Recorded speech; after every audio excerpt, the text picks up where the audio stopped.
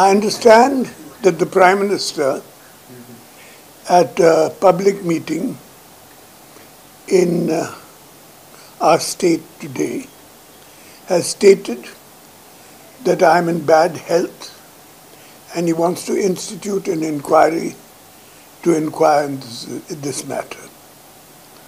If he was so concerned about my health, and he has stated publicly before that I'm a good friend of his, all he had to do was pick up a telephone and ring me up and ask me about his health, about my health.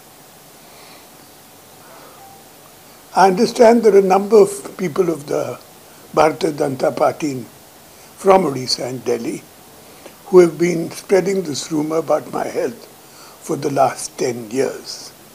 Let me assure the Prime Minister that I am in perfect health and I have been campaigning in our state for the last month.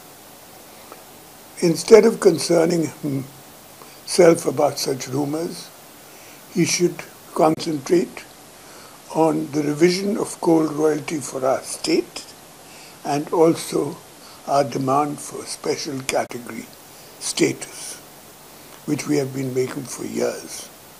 This will benefit the people of Odisha with all that funding.